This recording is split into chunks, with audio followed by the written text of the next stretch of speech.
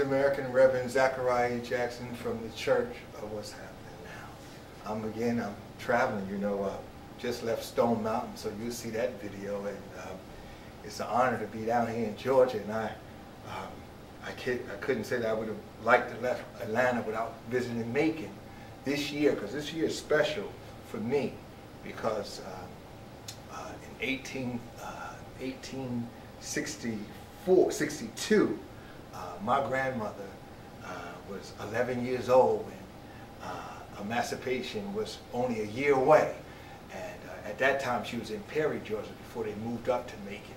And I sit down and I think about that a whole lot, and it don't hit all the families the same. Some people take it in. You always have somebody in the family that's going to hold the gate, that's going to close the door, that's going to honor this right here. And to me, I just been thinking about a great grandmother that I never met. But the stories that was told, and I said, you know what, I got to come down to Georgia.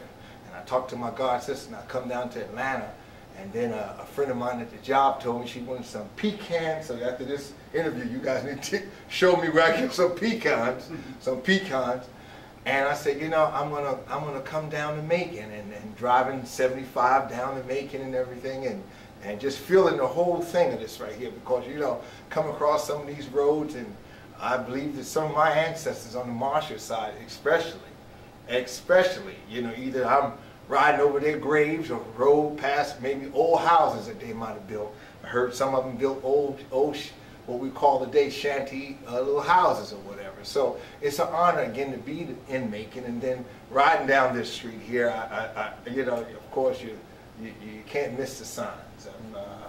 Albert Hall running for sheriff, and then when you see the pictures, you know what I mean? I'm coming from up north, but when you see the pictures, you say, wow, a black man running for sheriff, you know what I mean? Let me stop and try my best to do an interview. So would you come a little closer then? All right. Thank you. It's nice to meet you. Likewise, and I hear that you're a reverend. Yes, I am. God bless. God bless. Thank you. Thank you. So what is it that, Mr. Hall, that make you want to run for sheriff? Well, Macon is well overdue for a sheriff. Okay. The criminals and the crime they've gotten out of the box. Okay. But it's time for a new type of leadership. All right. It's time for a sheriff who will get out of the box. Okay. With new innovative ideas, a way to decrease crime and not just keep the same old quota, but to come up with something new.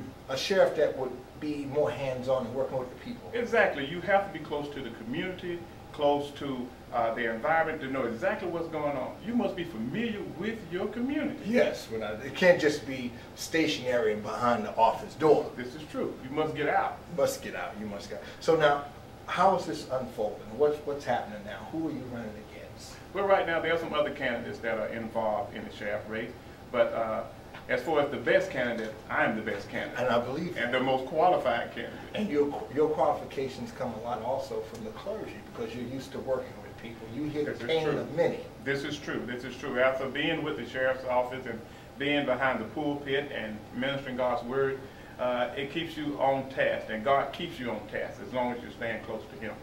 And that's a good thing. So now, once you get in office, I imagine you take office in January.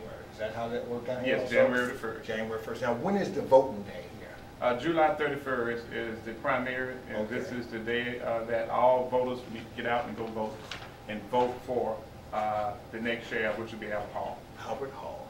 And once you're in office, what would be your first task? One of the first tasks any manager has to do is go in and evaluate his department. Okay. You must go in and evaluate your personnel, evaluate your department to see what changes need to be done inside. Then you go into the community, because now you equipped your office to go out into the community, to evaluate the community and see what actually has to be done first. Okay. And so your tutelage along the way, your journey to becoming the sheriff, your journey has helped you to be more involved with the people. So you would be a sheriff that someone would come up to and say, Sheriff Hall, can I talk with you for a minute? Certainly. Or can I come to your office, like as I walked in this office? It's one thing about a sheriff, he must be open to the people, sure, to the public. When I was at the sheriff's office, I did 28 years with the sheriff's office, and I retired as a captain. I've been administrative, I've been on the patrol, I've been shot at, I've been going through all these things out there. I know what those officers go through. But not only that, in the midst of me preparing myself to go in the way that I feel like I need to be going, that God has led me to go, I've prepared myself. Okay. I've educated. I have a bachelor's degree in management. Sure. I have a master's degree in management.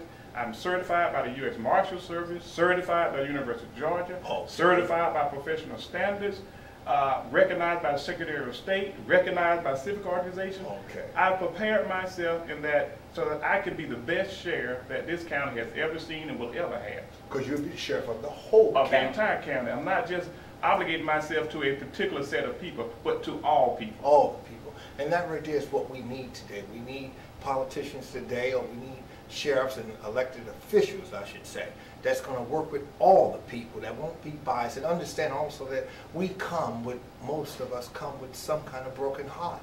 And it's your job to help mend that heart. And I can do it both ways. I can do it both sides of the coin. All right. So give us the date and how can they reach you? Once again, the election date is July 31st, the primaries. We need everyone to get out and vote. And vote for Albert Hall, Bibb County Sheriff.